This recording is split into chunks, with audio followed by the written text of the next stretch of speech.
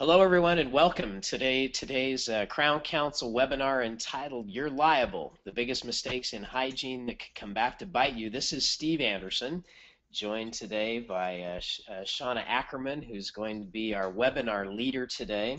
Again, just a couple of reminders. You're in listen-only mode. We can hear. You cannot hear. Excuse me. We cannot hear you, but you can hear us.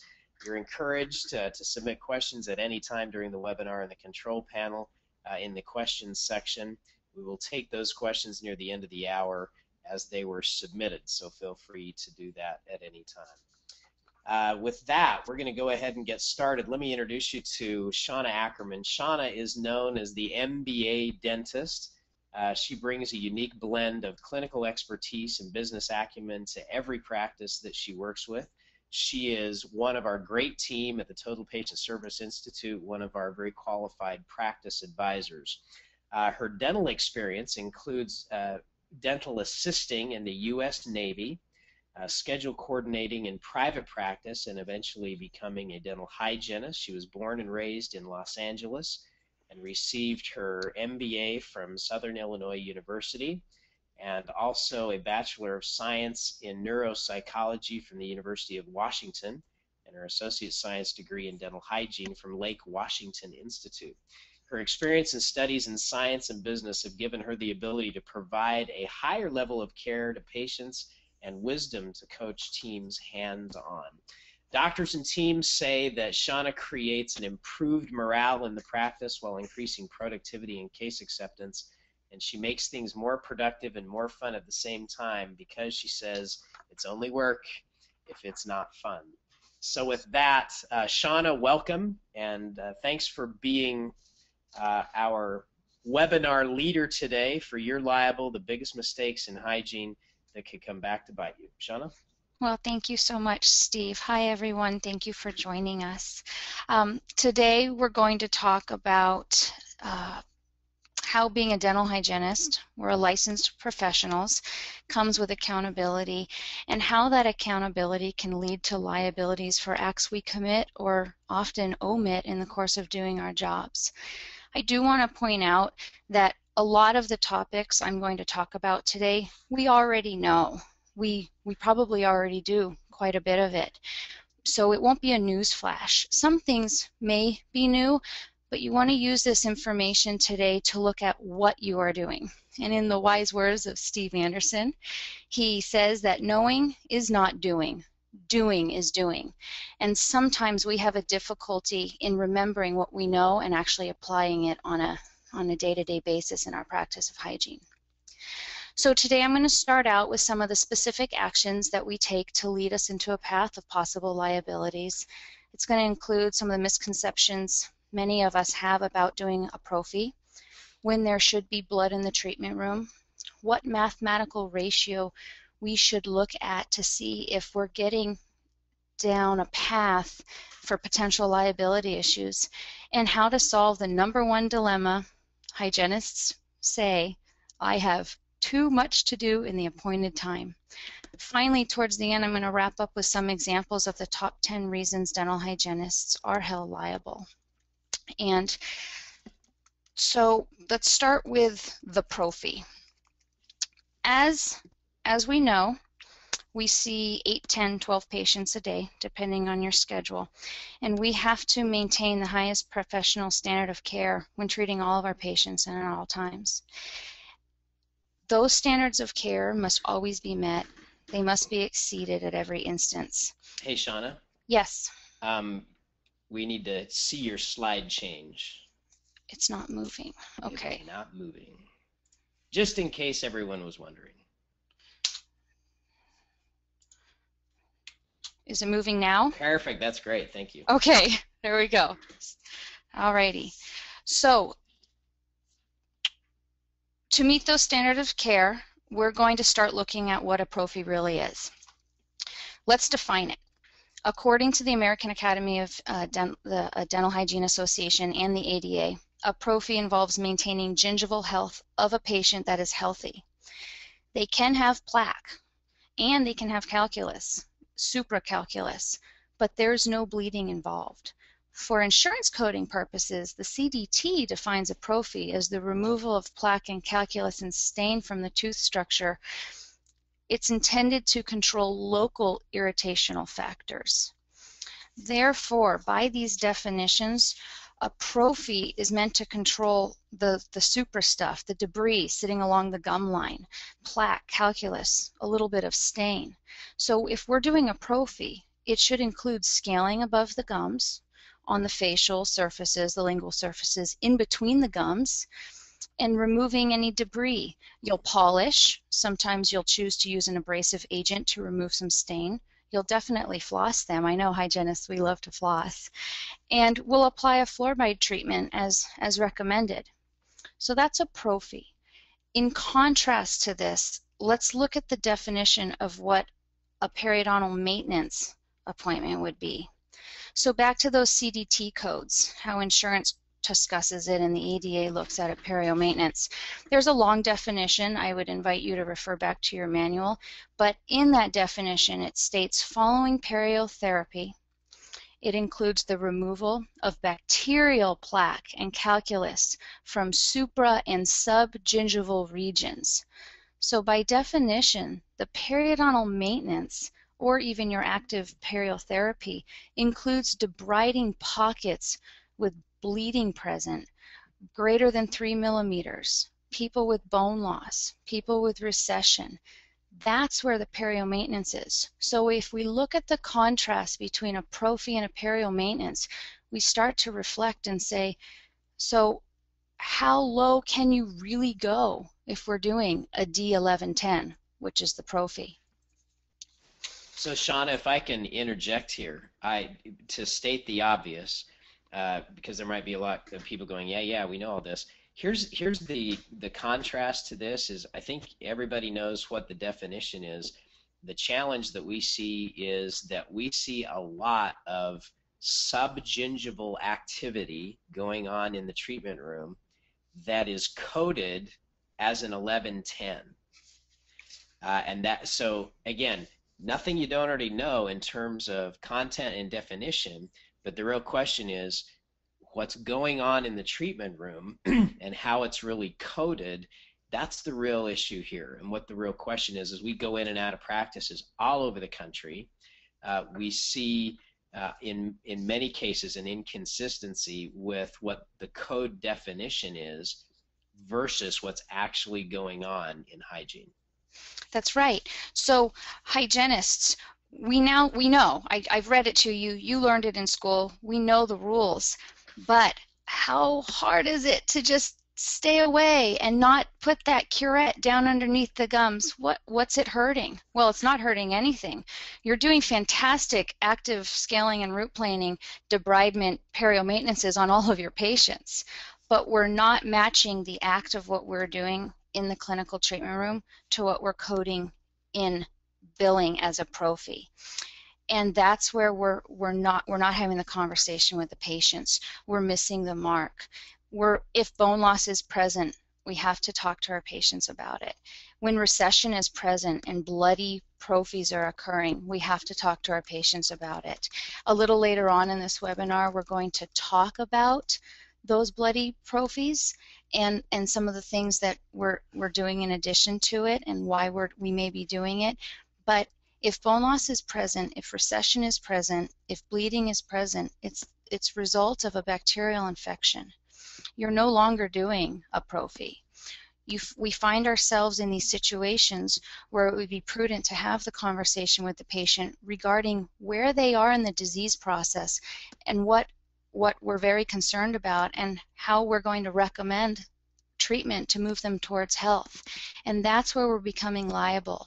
We're going too low, if you will, on a prophy. You're going down under the gums because, well, we want to do a good job. We do want to take care of our patients. And ironically, when they leave, their bleeding stops when we get all done because we did. We went under the gum line, we got out all the bacteria and plaque, and what we forget to do is have the conversation with the patient and tell them what's wrong. We just go ahead and clean their teeth, but really we're doing active therapy on somebody who is not by definition healthy. Shauna, just one comment here that we hear a lot from patients, and just a question to you is, should a cleaning hurt? Well, Steve, why would it hurt? And so that if it's all above the gum line, I mean that's one thing that Exactly, we hear a lot exactly. from patients is they came in to get their teeth cleaned and then they say, well, it hurt, and that's because what they're getting is not technically an 1110. They're getting a Exactly. lot more than that, and so the patient's been, well, maybe you've been a good guy or a good gal by giving them an additional service. If they don't understand it, then we're not really helping them get healthier and take better care of themselves. So the definition, I think this is a great topic for a team discussion with everybody on the team, is to go back and have a discussion about what technically does an 1110 consist of versus a 4910, and to what degree are you consistent with that in your coding and your treatment. That's right. So stay above the gum lines. Have your conversation with the patient. Yes, you're going to clean. A lot of the hygienists I work with when I go out into practices say that, well, I can't just clean above the gum line because I'm not getting all the plaque off. This doesn't mean don't go in between the teeth. I know that papilla pokes up there. Clean in between the teeth, everybody. But it doesn't hurt if you're giving a prophy. If the tissue is healthy, it doesn't hurt. So that segues us right into when should there be blood in the treatment room? I had mentioned bloody prophies earlier, but there shouldn't be bloody prophies. Oral surgery provides bloody situations. That's normal. Dentists, if they're drilling into the tooth and go into the pulp, there'll be blood there. Periodontal surgeries, there's lots of blood there. If a patient has an active periodontal infection, when you're doing a perio chart, there will be blood there. This is an image courtesy of Dr. Neighbor's team, and I believe you guys are on here, so thank you for this photo. If you're doing active periotherapy or you're doing a perio chart on what would look like healthy tissue and you pull your perio probe out and it looks like this, then there's blood in the treatment room. This is not a prophy. This is when you're seeing blood because you have a patient here with a bacterial infection underneath their gums. So you want to determine what's going on in your treatment room. Protect yourselves. Inform the patients. Know what's going on. There shouldn't be blood in a hygiene treatment room unless you're doing active therapy or you're about to diagnose it. Alrighty, so how do we look at diagnosing periodontal disease, or how do we get a thumb on the pulse of our hygiene department? What are some of the things that I look at in my department to see, am I doing the right thing? Are my prophy ratios correct? Am I diagnosing correctly, or am I just being a good girl and helping out my patients every hour and cleaning their teeth and giving them a prophy even though they're infected? Some of the things that you can look at are, I call it the 80-20 rule.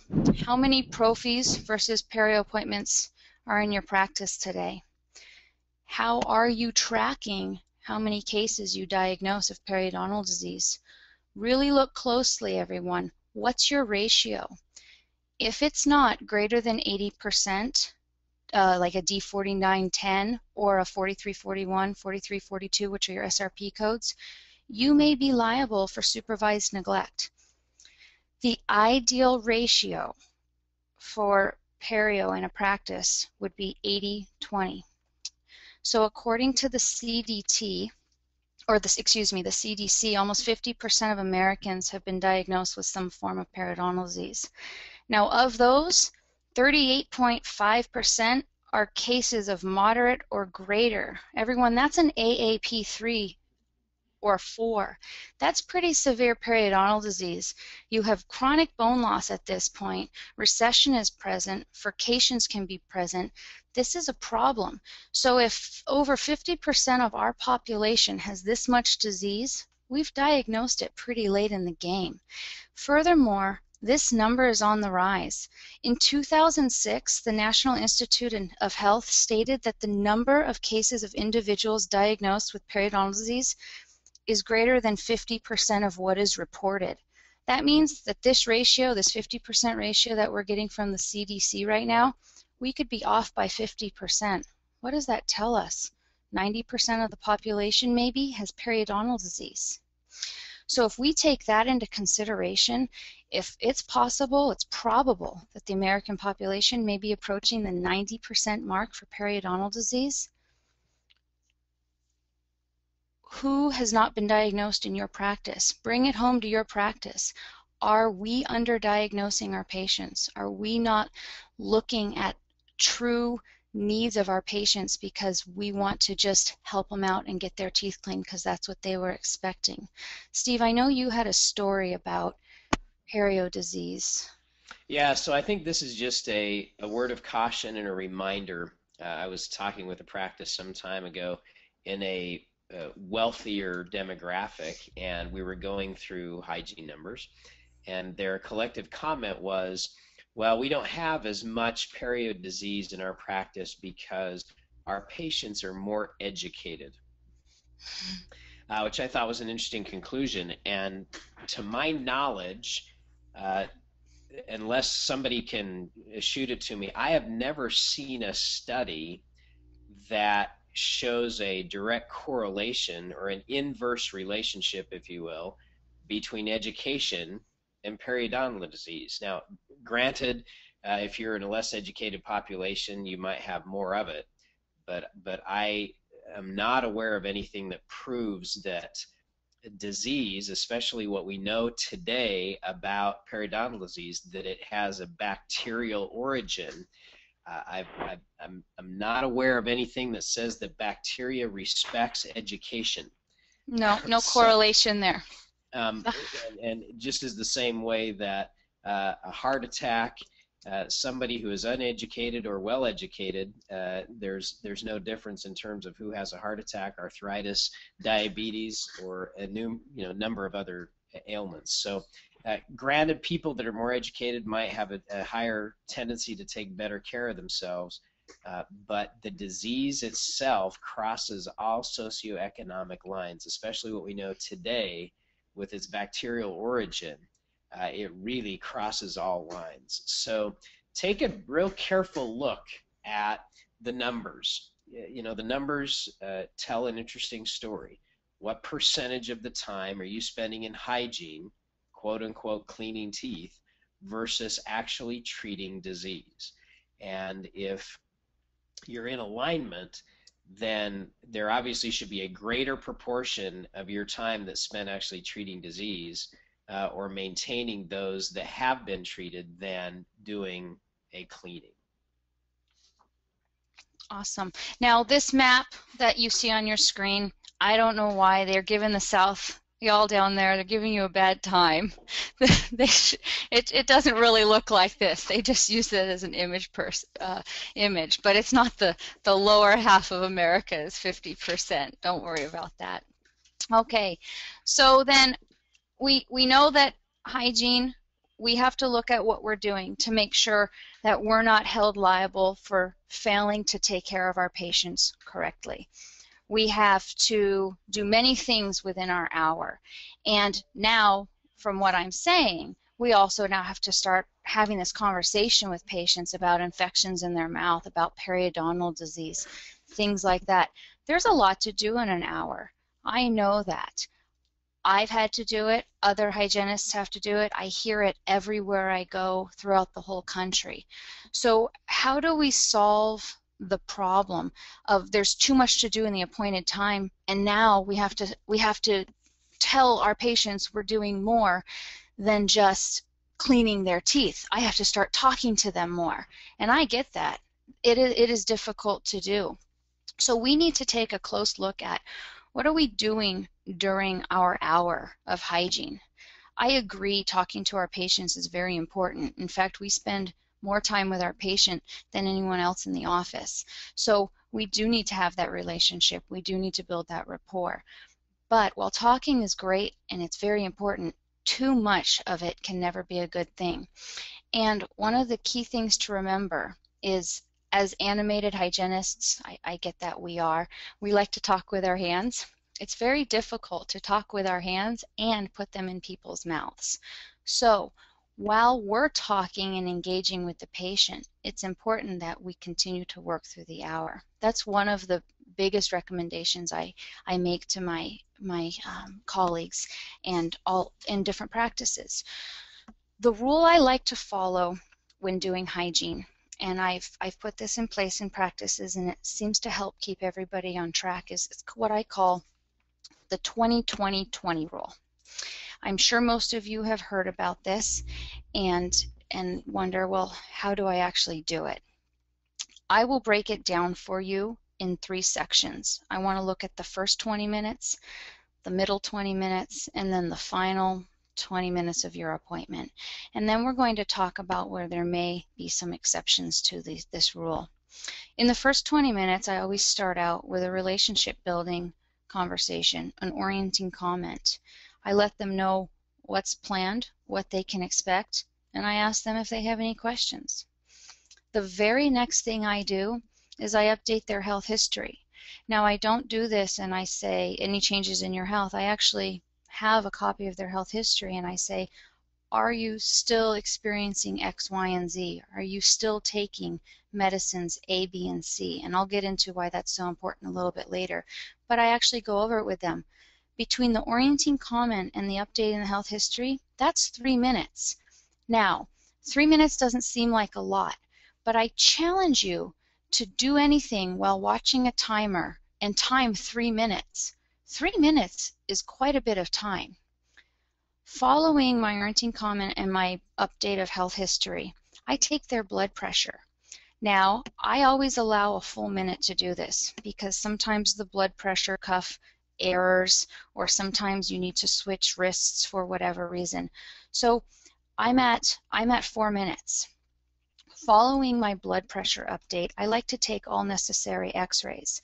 So some offices do a pano and 4 bite wings. Some offices do 4 bite wings and 3 PAs. Some offices just do 4 PAs, or excuse me, 4 bite wings. So that can take anywhere between 5 and 7 minutes on the higher end. I always like to allot for additional time everywhere just because each practice has their own standard protocols.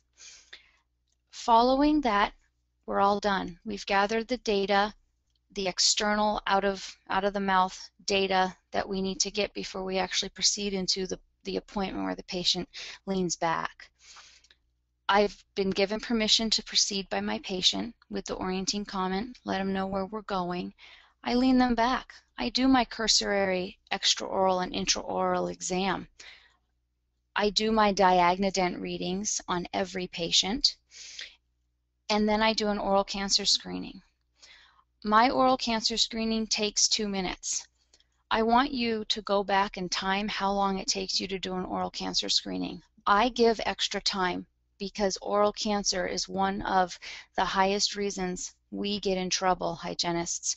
We forget to do the oral cancer screening and then we get held liable for failure to acknowledge it and address it with the patient when they get diagnosed elsewhere. After I do my oral cancer screening, I do my perio charting, and then I disclose their mouth. So let's see how that breaks down in time. The relationship building, I give it about a minute. The update health history, a good 2 minutes. Again, I told you I let myself have a minute for blood pressure in case I get errors.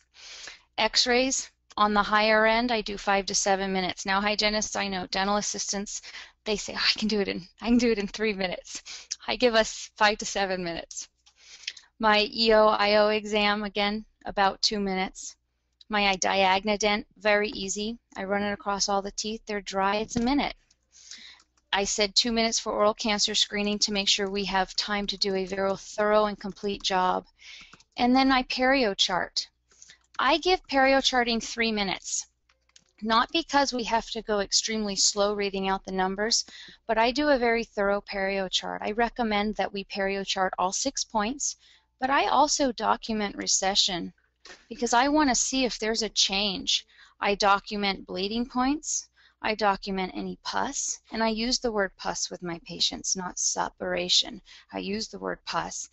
And then I have them rinse with a disclosing solution so we can look at where their plaque is on their mouth as a oral hygiene tool. So I do all of that in the first 20 minutes. You gather all the data to prepare you for the next step of your appointment, which is your cleaning section.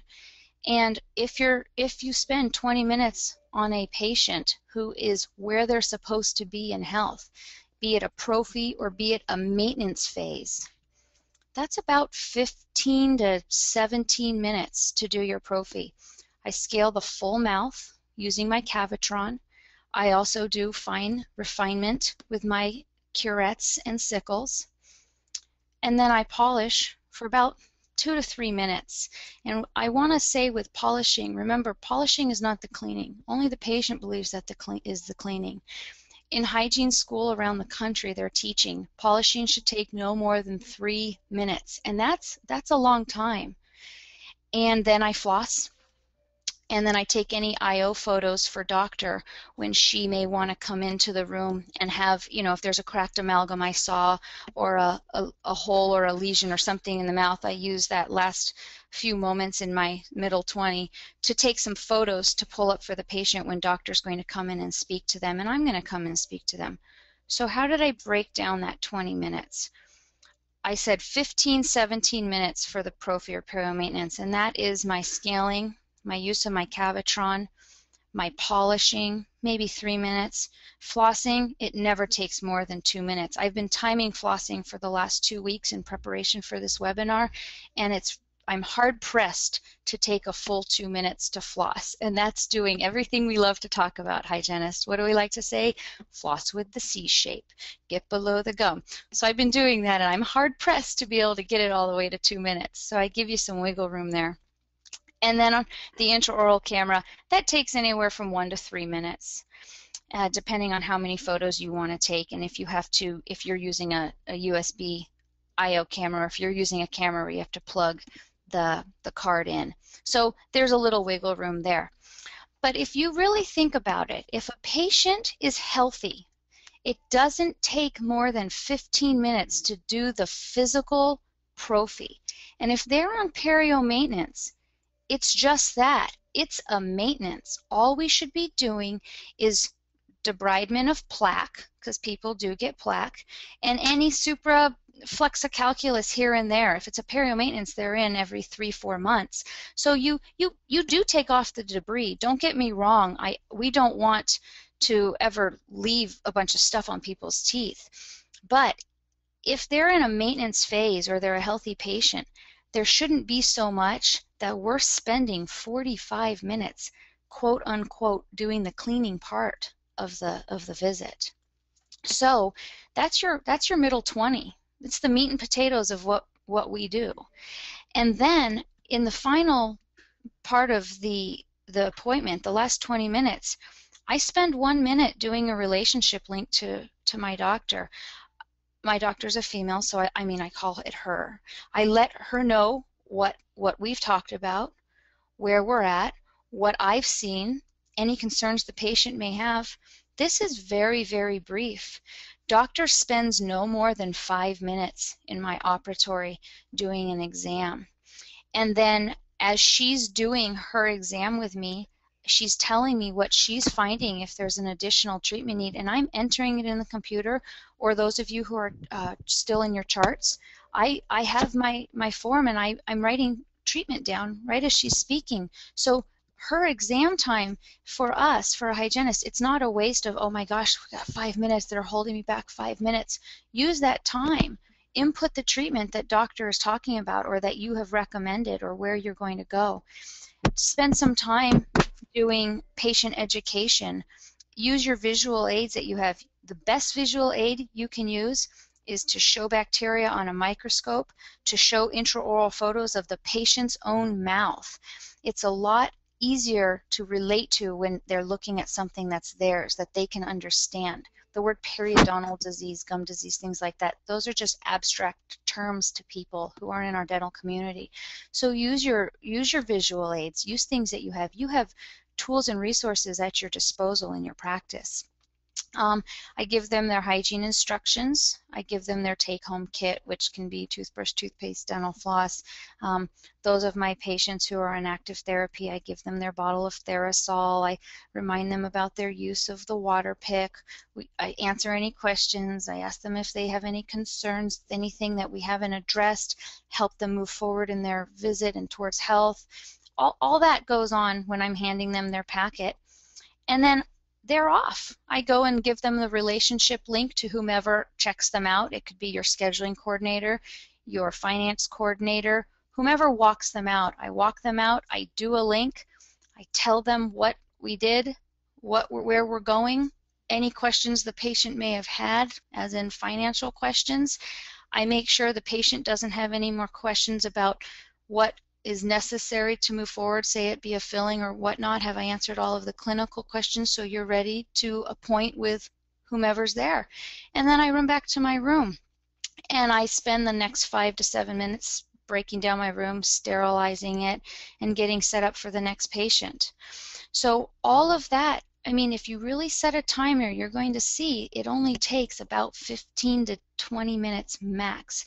By that 60-minute mark, you're ready to seat the patient. If any one of these areas are taking more than 20 minutes, I would look at your timer and see where the breakdown is. Now, if your cleaning of their teeth is taking more than 20 minutes, I would strongly recommend you reevaluate whether this is really a prophy or if it's a perio maintenance rather than needing to be an active therapy appointment. Okay, Steve, did you want to add anything there? No, I think we're good. Keep on rolling. Okay. Alrighty. So I want to kind of wrap this up with some stories and some examples for you.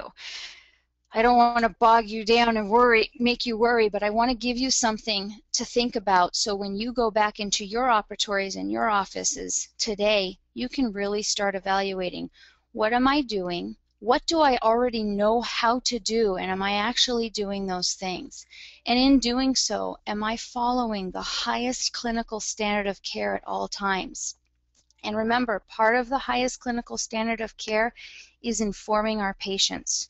So there are a top 10 list out there. Many of the malpractice companies have them where hygienists are being held liable in conjunction with the dentist for different acts committed in the dental office. I'm not going to go through all 10 of them, but I'm going to hit on about 6 of the chronic ones, and this is the top 6 of the 10.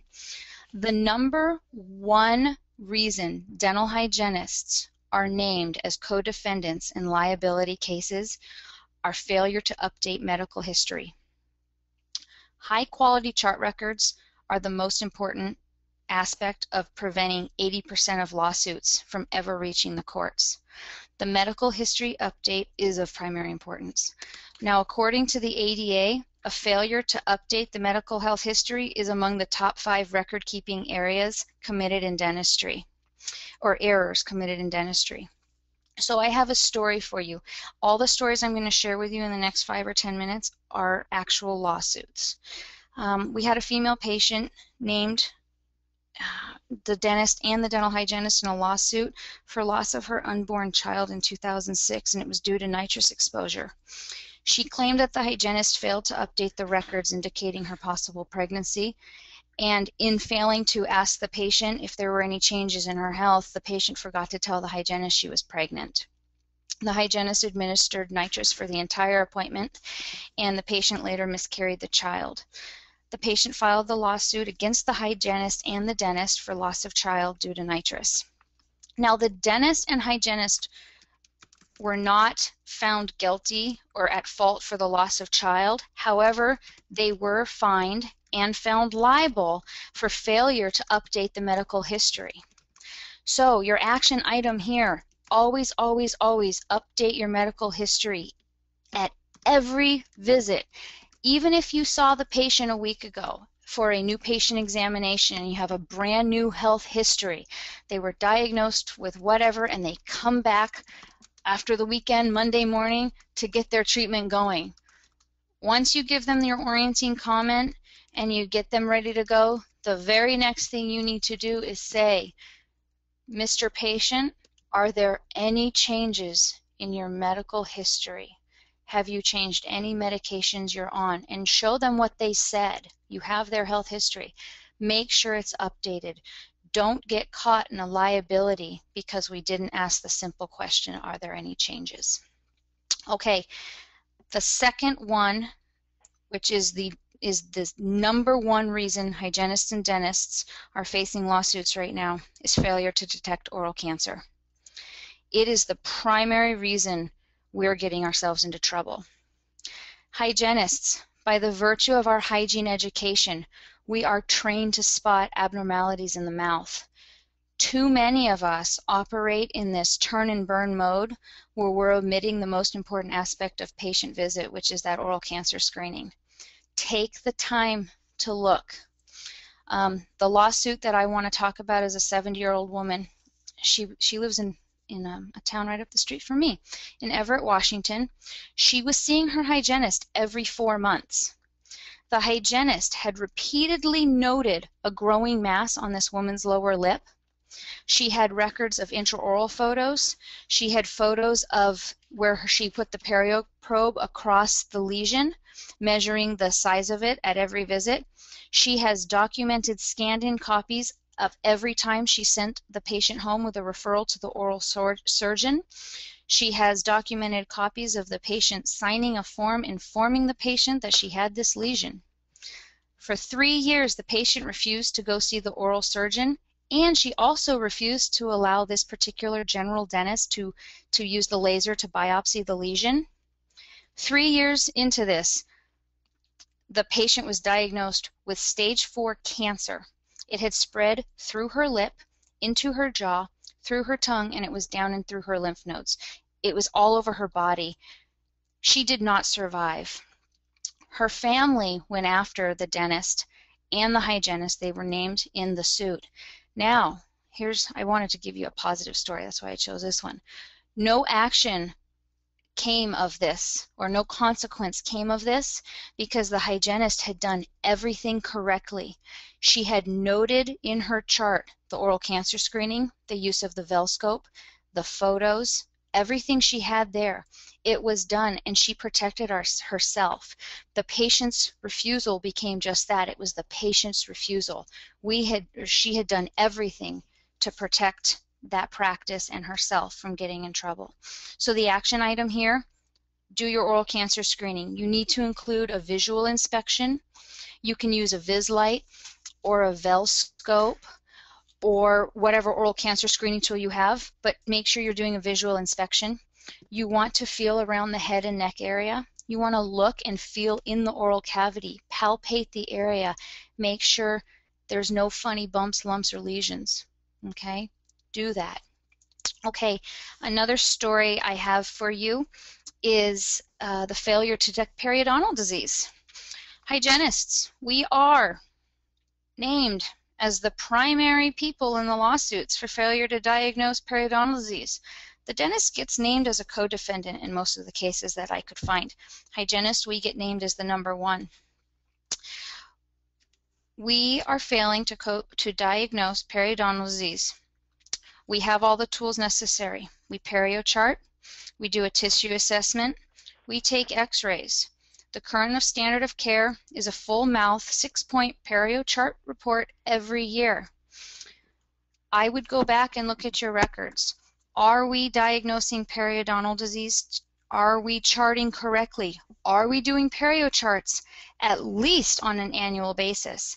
I won't, during this webinar, I'm not going to make a recommendation of how often to chart your perio maintenances and things like that, but the rules say, the clinical standard of care states that you need to do it at least once a year and it needs to be charted. How often are you conducting these exams out loud to your patients so they can hear where they're at? Furthermore, failure to inform the patient of the periodontal status, what their treatments are, if in the event their charting has changed, what our recommendations would be, and failure to tell them The risks or complications that could occur to the periodontia if they don't follow through with the treatment can result in a liability for us, the hygienist. So the lawsuit that I pulled up was a patient who had continued to receive prophies every 6 months for 15 years. Her first tooth she lost was number 10. She lost both of her upper right premolars following that, and then she lost number 18. And she had class 2 mobility in most of her posterior teeth. And she had class 3 mobility on her lower anterior teeth within the canines. So she was informed by, they didn't say who informed her of what periodontal disease was, but she was informed about it, found out about this thing called gum disease. For all I know, it could have been Dr. Oz's show. And the dentist and hygienist were subsequently sued for failure to diagnose, and they were found liable for her loss of teeth. And this particular practice had quite a bit of trouble because they had no documented perio charting in this patient's record. They had no treatment plan that was signed or acknowledged by the patient that anything was wrong. For all that woman knew for 15 years that everything was okay. Be it her teeth were moving, she didn't know because the doctor and the hygienist, the people that she trusted for her oral care, they didn't tell her. Hygienists, if you do anything, discuss the perio status with all patients at every visit. Conduct your full perio charting every year, and make sure to take the necessary x-rays, because that can show a progression in bone loss, and it's something that the patients can actually see on the screen and understand. Nowadays with technology, everybody understands an x-ray. You just have to show them what our x-rays show. Okay, the last one I want to do is tell you about the lawsuit of failure to protect your patient's privacy and telling confidential information to other patients. This is a biggie, hygienists. We love to talk. We love to share stories about our friends and our husbands and our sisters and everybody. We like to talk to our patients. We've been seeing them for 15 years. We know them. We're catching up. Be very careful. This is the lawsuit. During the treatment, and I'm reading this one straight from the article, during the treatment of a long-time patient, said hygienist confided in her patient about another female patient she had treated earlier in the day. The hygienist mentioned the patient's name to the afternoon patient and shared with this afternoon patient how the woman from the morning had been diagnosed with cancer. She was undergoing a very difficult divorce. She was just devastated. To the horror of the hygienist, the patient she was talking to in the afternoon was the sister-in-law of the woman from the morning. Hygienists, don't share confidential information with other patients about diseases, about examples, anything like that. You can use diagnosing examples to patients, but don't say names, don't say when, don't say who. Just share the clinical data. Protect yourself. No gossip in the hygiene room. Okay, I think we should add that to our office code of conduct. Alrighty, so as you can see, more and more often dental hygienists are being named in lawsuits. While the dentist malpractice insurance is there, it may not always cover us. If in the event a dentist and hygienist are named in a lawsuit together, there's also the probability that the dentist can be dropped if they weren't involved, i.e. A hygienist causing damage to the patient during a routine visit.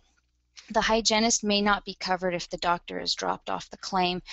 And in other instances, if a dentist's liability insurance limits are met, the hygienist may be responsible for additional expenses, and then they'll come after us in a civil suit. It is critical that we do everything that is reasonable to maintain the highest clinical standard of care to limit any liability. It's okay to make mistakes, but if we document it, acknowledge it, and tell the patient the truth, it's very hard to cause us harm in terms of liability. We must always strive to maintain a practice that meets or exceeds our standard of care, and then failure to be aware or failure to be current on the clinical standards of care, that's not going to hold up in court. It's not going to protect you. We won't be able to say, well, I just didn't know it was the standard of care to do a perio chart every year. They looked healthy. It is essential that we always maintain our clinical knowledge. to protect ourselves. Now, healthcare right now is changing. And when healthcare has changed, we are becoming a primary care provider. Dentists are the primary care providers right now. Because of an increased pressures on doctors and other healthcare professionals to do so much in less time, patients are finding it very difficult to actually see a doctor. More often than not, patients are seeing physician's assistants or nurse practitioners. What we know now is that it's evident that dentistry is the primary care provider. There is no other doctor or practitioner that patients see more often than they see their dentist. Hygienists, we see our patients sometimes every 3 months. No other practitioner in all of these medical roles sees their patient as much as we do. According to a study that was conducted by the University of Massachusetts at Boston, 82% of patients today expect their dentists to address whole health issues like blood pressure, systemic links, and the oral presentation of systemic diseases. We can smell diabetes in the mouth. You can see oral cancer in the mouth.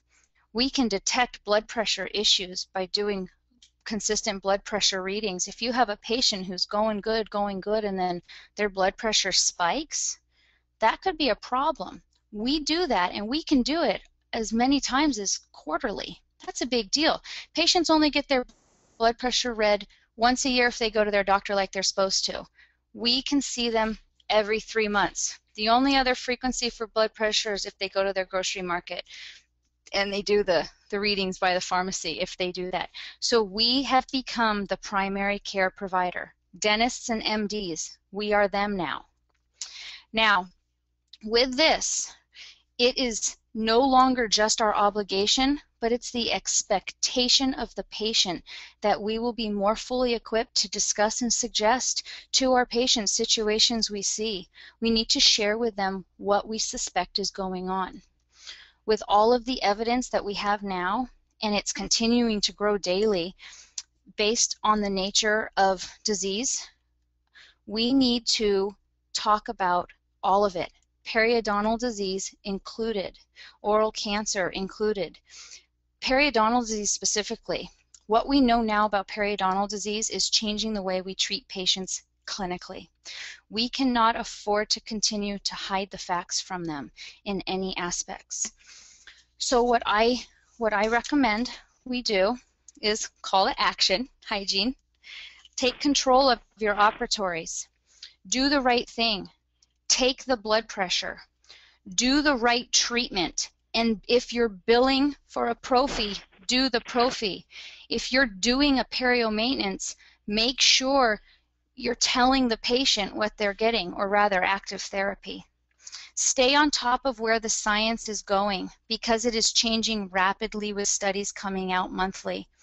Periodontal disease and total health are one of the things that we are seeing in every aspect of our media right now. We have to change how we treat patients and realize that patients' expectations are changing. Stay connected. If you're practicing on an island alone, you have no connection or any interaction with other hygienists in the country. You're not plugged in. You need to be more plugged in now than ever before. Go to CE courses, join peer groups, go on the Crown Council, and join the different discussions going on. Make your profile, reach out to other ones of us out there. Go to the TOPS Roundtable. I know we're having a hygiene one in June. Steve, I know you're going to talk about that. You have multiple Crown Council resources on that Crown Council website. Subscribe to your monthly hygiene magazines. Subscribe to your journals. Read your doctor's journals. I know they get them in the mail every month. Stay connected. So I invite you to start taking a look at exactly what you're doing. You know how to do it. Now just make sure you're actually doing it. Steve? Very good, Shauna. Let me mention a couple of resources. One that you just mentioned and I mentioned in the announcements before the webinar. If you go to crowncouncil.org, any hygienist as well as any other team member can sign on and create their own profile on crowncouncil.org and then join any number of discussion groups, including a hygiene group. So we'd encourage all the hygienists listening today to go to crowncouncil.org, create your profile, and join the hygiene discussion group. Next, Sean, if you go to the next slide, our TOPS roundtable. Every 6 months in June and this year in November, we invite doctors from all over the country, now all over the world, to come to Dallas, Texas for 2 days of masterminding and idea exchange. Our next one will be June 13 through 15 in Dallas, Texas. And at this roundtable, we'll have a separate and special roundtable session just for hygienists.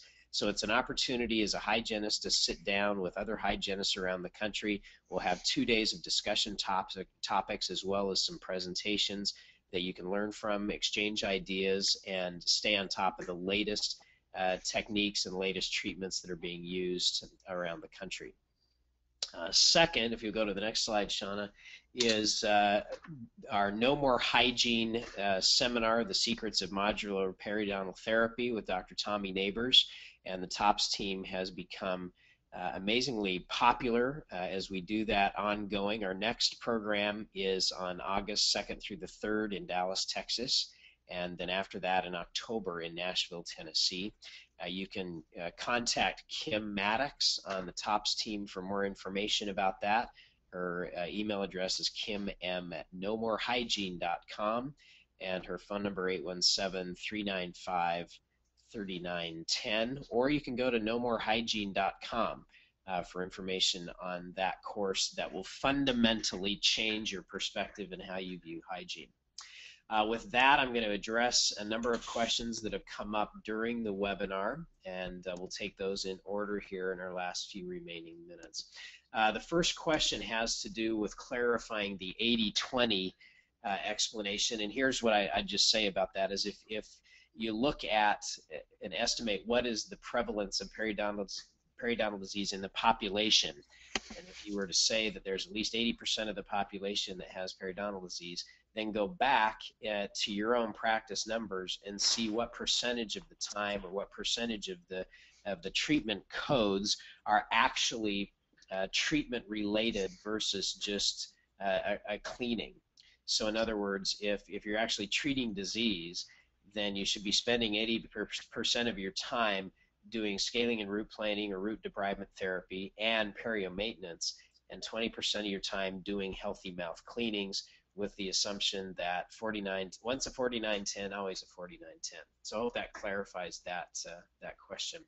Here's the next question. Since so many dental practices are heavily dependent on complying with ground rules established by insurance companies, and those companies entitle patients to one prophy every 6 months, how can our practices make the shift to perio maintenance coding? And moreover, how do we re-educate the insurance companies to pay for perio maintenance procedures when indicated? There was a great suggestion in this area that was made during our last webinar. If you have not listened to that webinar that was done by Dr. Charles Blair, entitled Coding with Confidence. If you go to the Crown Council website, crowncouncil.org, under Training Webinars, and it's webinar number 26, Coding with Confidence using the correct 2013 CDT codes.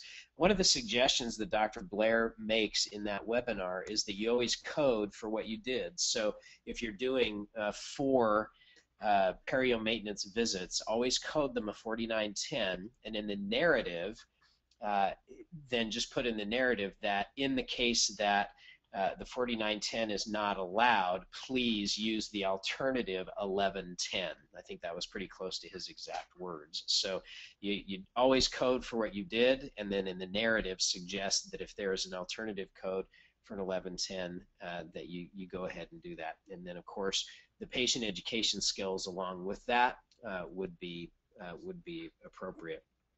Next question is, how do you go from a prophy to perio maintenance without doing root planings. Let me just clarify that. In the webinar, Shauna was contrasting what a cleaning consists of in 1110 versus what perio maintenance consists of. And so obviously you would have done perio treatment, a 4341 or greater, before you would do a 4910. So we skipped that because we were talking about the contrast between what a cleaning consists of and what perio maintenance consists of.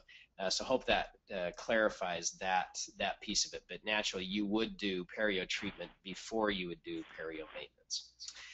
Next question is, what if the patient refuses treatment like root planing but just wants to continue doing prophies? Great question, and one that should be discussed as a team, and especially with the doctor in cases like that, in terms of how you handle patients. At a minimum, if you are going to continue doing a cleaning, then the appropriate informed consent document that the patient would sign would be very appropriate, as well as if I could suggest this, is a lot of those issues can be solved with really good verbal skills, which is one of the things that is the ongoing effort of the Total Patient Service Institute, is get everybody on board with those verbal skills so that you can correctly convert people from a cleaning to actual treatment. Next question is, wonder what the recommendation is when a patient refuses the recommended treatment. For example, if someone's diagnosed with perio disease and insists only on having a prophy, which we just talked about, do you still retain them as a patient with documentation that they refused recommended treatment, or do you dismiss them as a patient because they will not allow us to treat them the way you know best? Here's been my experience on this, and I could share several different recent experiences with this, is in almost every single case, the reason a patient turns down treatment is because they don't understand what's going on. They want a cleaning for some specific reason that's within their perception. Maybe they just want the feeling that their teeth are clean and they want to be able to run their tongue across their teeth and they feel good. But it really goes back to a fundamental principle that is part of everything that we teach in the Crown Council and TOPS, which is be interested first and understand where the patient's coming from, meet them where they are, understand what they want, and more importantly, why they want it. Why is it that a cleaning is so important to them? There's a reason that they're asking, and until you understand their reason, then you're not really equipped to address the issues. So get on their side first to truly understand them and then move forward. Beyond that, then that's a judgment call. You as the professional with the license have to decide what you'll do with those patients. But clearly, if you decide to keep them, you want to have appropriate documentation and informed consent. Next question, is there a specific formula to do when looking for your 80-20 rule? Here would be the suggestion, is go through, take the last month, for example, and look at all your procedure codes that happen in hygiene and see how much time you spent, and you could just compare these two things. How many 4910s did you do compared with how many 1110s? That's just a simple ratio and comparison. Just compare 4910s to 1110s and see what that ratio comes out to. If 80% of the time you're doing an 1110 and only 20% of the time you're doing a 4910, that might suggest that there hasn't been a whole lot of perio treatment that's happened in your practice if you're being consistent. Another thing that we see a lot is that you're treating, but you're still coding as an 1110. We see that a lot. A lot of it has to do with approval addiction, which we talk about a lot in the Crown Council and TOPS, is that, to be a nice guy, you just code it as the 1110 because that's the course of least resistance, but that's not really what you're doing. And so good verbal skills, good presentation skills, and a good clinical protocol around those things will help overcome that. So with that, great questions, by the way. Thanks for all your questions and your participation today. And Shauna, thank you for your great content today and for all the great reminders. I hope that in everything that you've shared today, I know there's been several things that any hygienist that's been listening and watching has learned as well as been reminded of. Again, this webinar has been recorded and will be posted at crowncouncil.org later today. We'll make the announcement through the Crown Council email network, as well as the bibliography for all of today's information if you're interested in source material, as well as the enrollment forms for the Hygiene Roundtable coming up in June in Dallas, as well as the No More Hygiene course coming up in August and October in Dallas and Nashville, Tennessee. Thanks again for joining us today for our webinar. More to come. And thanks again for joining us. Hope you have a super day, and thanks for being with us for our Crown Council exclusive webinar today. Have a great Thanks, day. Steve. Bye, Thank you. everyone.